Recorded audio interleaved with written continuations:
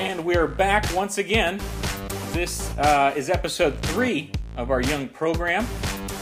And you know, one of the greatest things I've noticed about the Edgar Ortega radio show is that the topics never get boring to me. Why is that? I suppose the guests are just so darn entertaining. It's good to learn things. Tonight is no exception. As many of you already know, I dabble in snakes and snake-like creatures. One of my friends who shares this strange pursuit is named Andy Rea. He is in the Monterey area, an owner of AreaReptiles. He's with me here now via internet communication device. Andy, welcome to the program. How are you doing?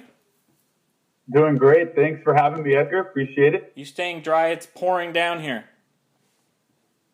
It was, we had some rain earlier this morning. It rained through the night, but this afternoon we've enjoyed a little bit of dryness, so it's nice. But hopefully we'll get some more. We need it. All right, enough about the weather. Let's talk about what we're here to talk about. We're here to talk about our strange interest in snakes and reptiles. I understand you share this interest. Absolutely. Love reptiles. Now, for a very long time. Now, you're the owner of AreaReptiles. You, yes, sir. What sort of animals are you working with? Right now, we're primarily focused on carpet pythons, specifically lineage or pedigree quality jungle carpet pythons. We also have some pedigree coastals that maybe in about 3 years we'll be pairing up, but. Also rosy boas, locality specific rosy boas. I'm not planning on doing any mixing of any locales. So that'll be a very fun adventure there. I've for the first time actually last season was my first successful breeding of rosy boas that I was able to get Mount Harkahala rosy boas, which are typically located in Arizona. And then also some Bay of LA rosy boas, which was, I had some killer animals from both those. So I was really excited last season to get those.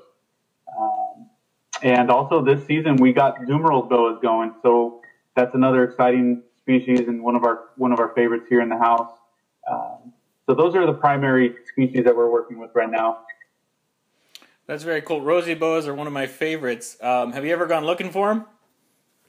You know what? That's one thing that when I was 15, I did about a 3-week spring trip with one of my buddies, and we did not find any at that time.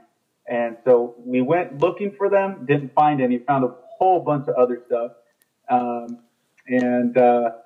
So this year, in speaking with a few rosy boa people, I think I'm going to get hooked up with some really good spots to go. I'm thinking of doing a trip down Southern California into Arizona, maybe dabble into Baja, depending on if I can get back or not.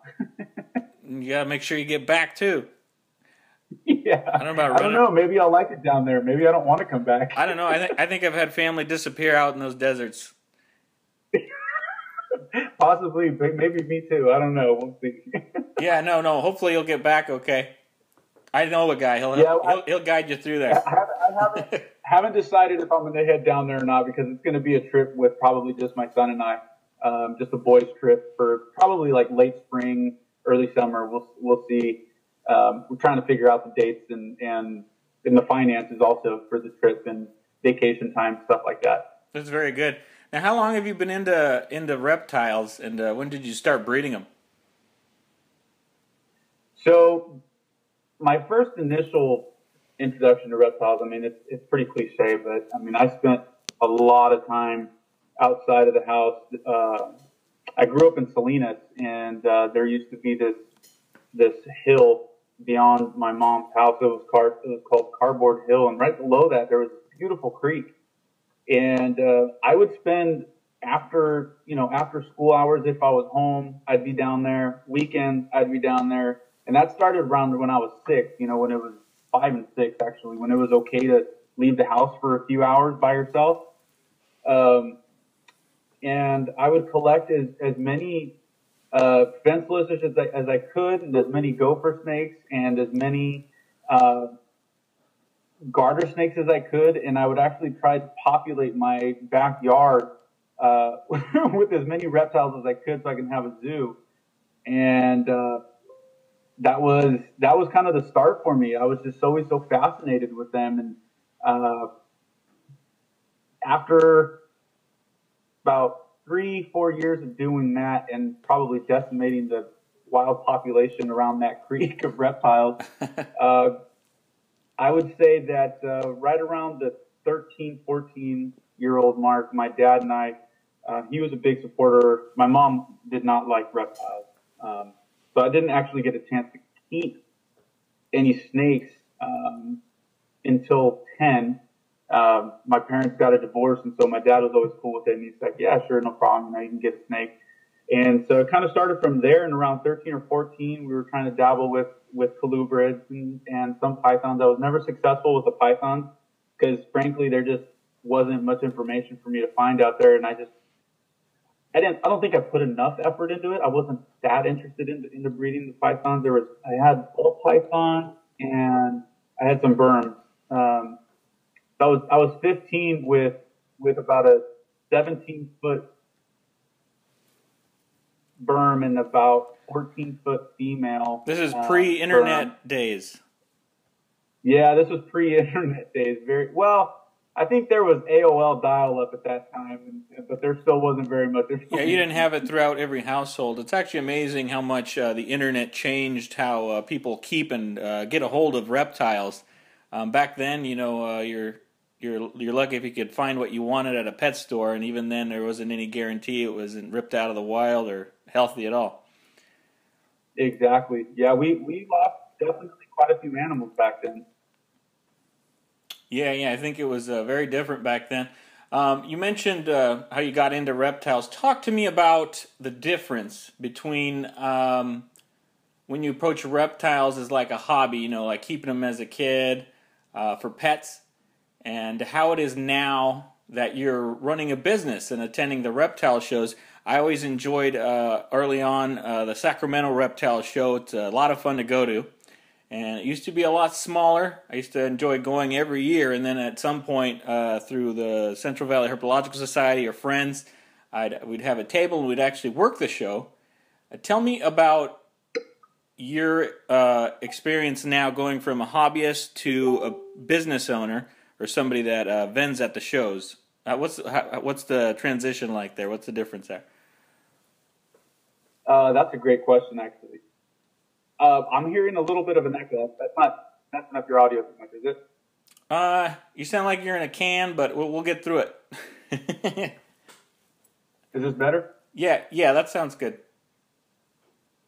So, when I look at the business side of things, when I made the decision to finally go toward having a legal business, I really didn't want to take the hobby or the joy of keeping reptiles out of it. That was my number one goal in doing this, was that if I'm going to do it, I'm going to do it the way I want to do it, and make sure that the joy and the happiness I get from keeping my reptiles is never going to go away. And so for me, I really try to approach it like it's still a hobby.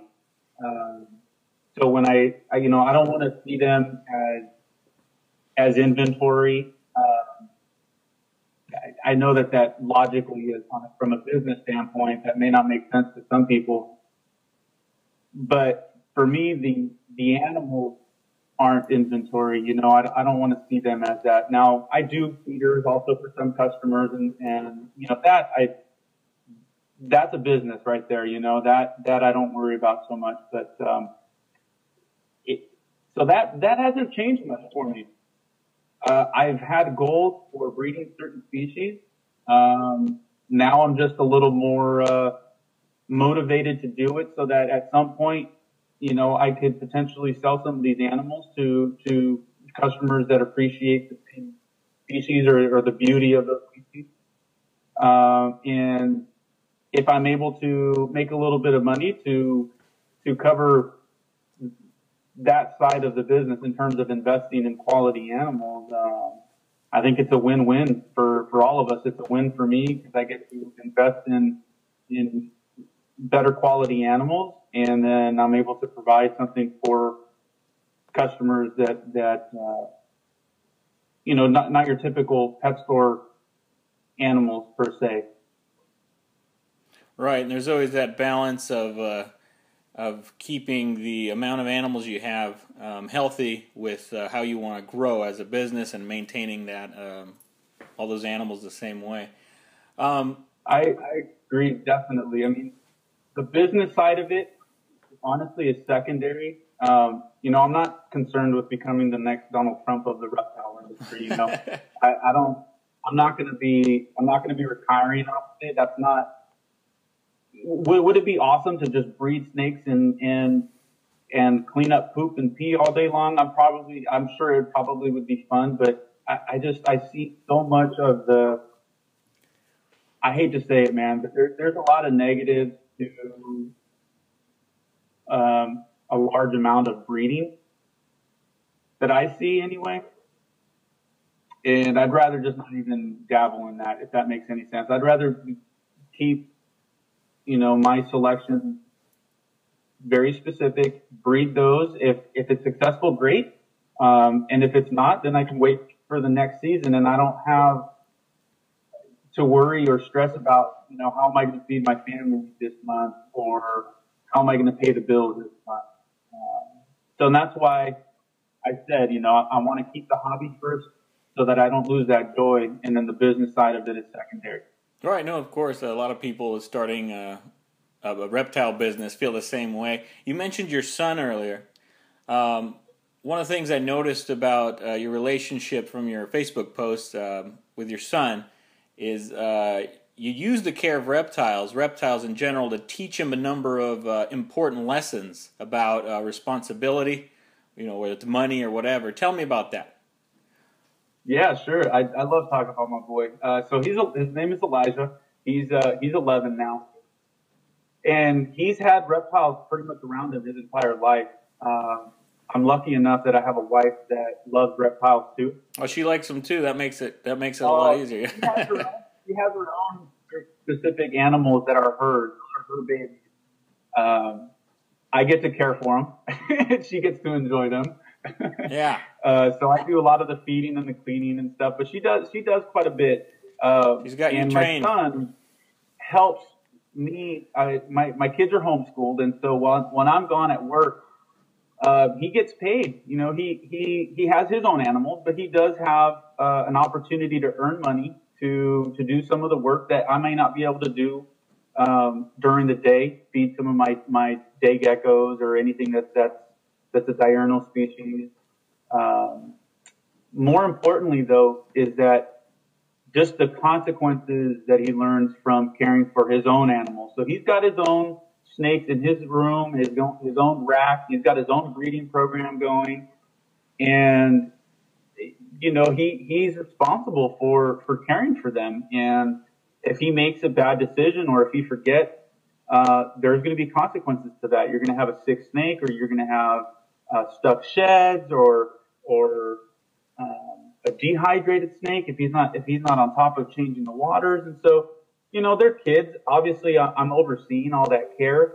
But more importantly for me is that when he grows up and he's a man, I want him to be able to make decisions confidently, be responsible for the things that he's taken on, and be accountable and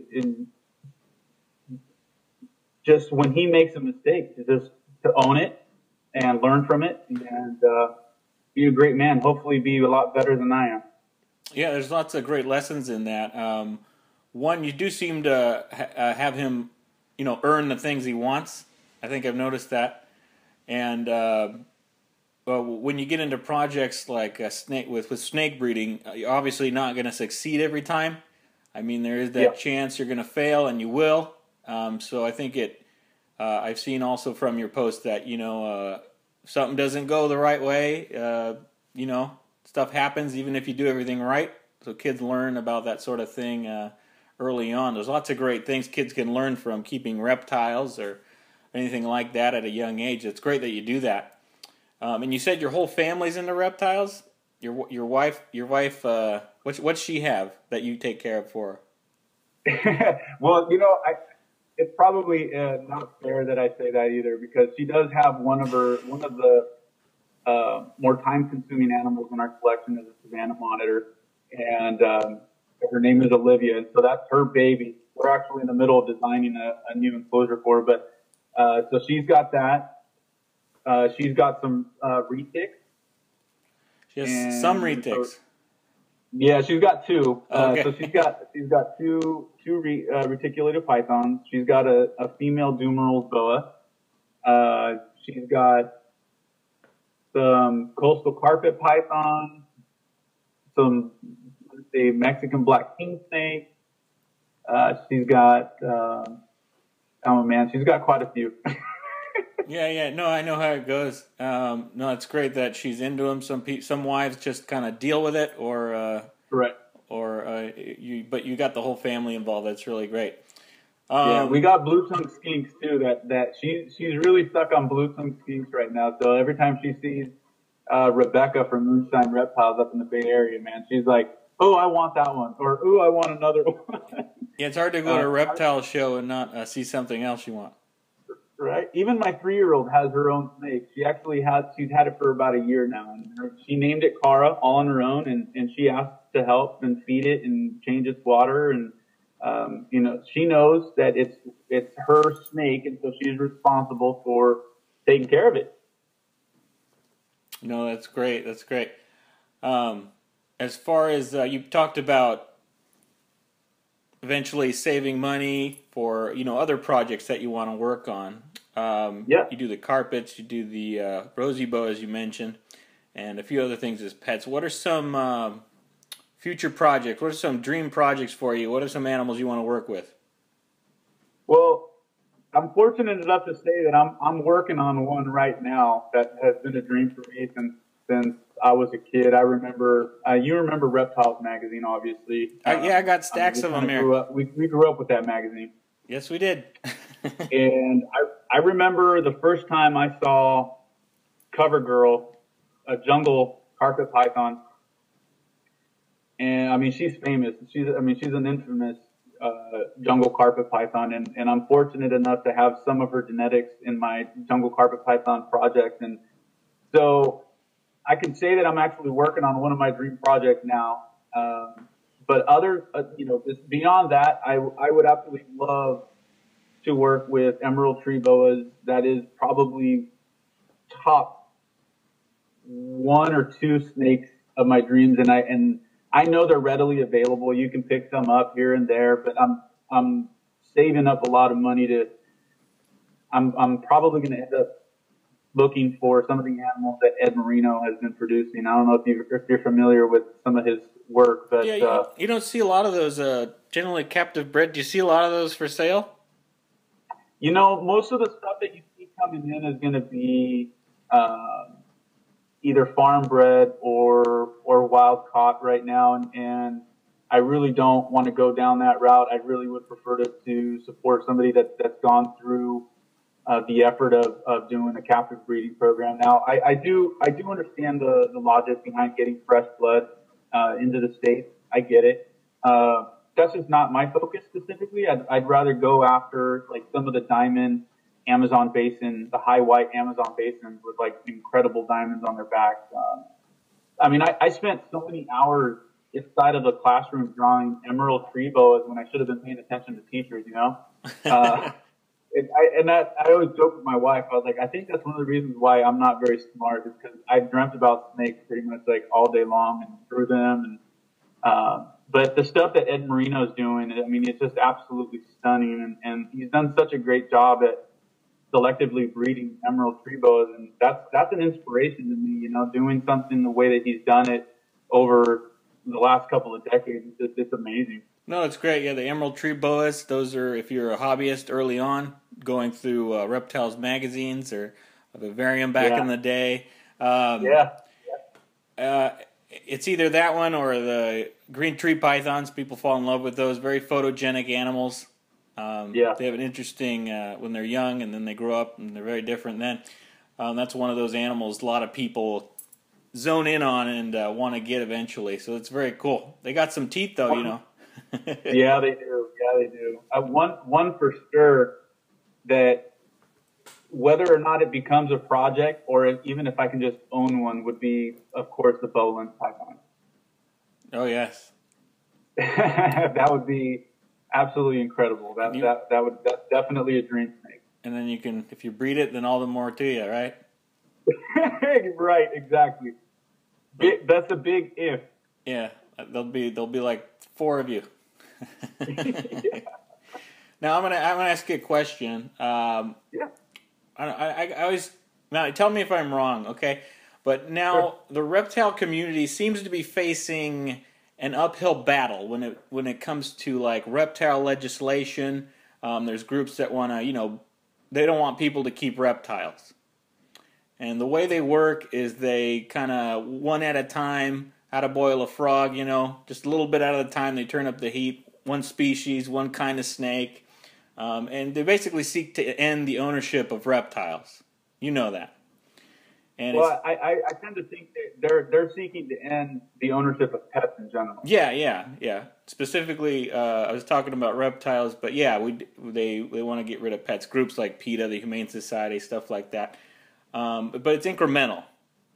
Yeah. So they start with the easy stuff, the stuff that'll pull at either heartstrings or scare you, and then they'll have people support that sort of thing. But anyway, it seems to me that people in the reptile community only get angry about it after a law has been passed. While there's a select group of people who support groups like USARK, the United States Association of Reptile Keepers, and other similar efforts that try to preserve our ability to keep reptiles, it just seems so darn difficult to unite the community to do anything outside of their own little groups,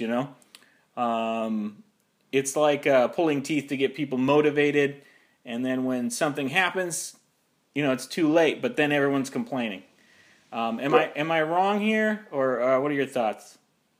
No, actually, I completely 100% agree with you. I think what happens is that we take for granted, some of these freedoms that we do have,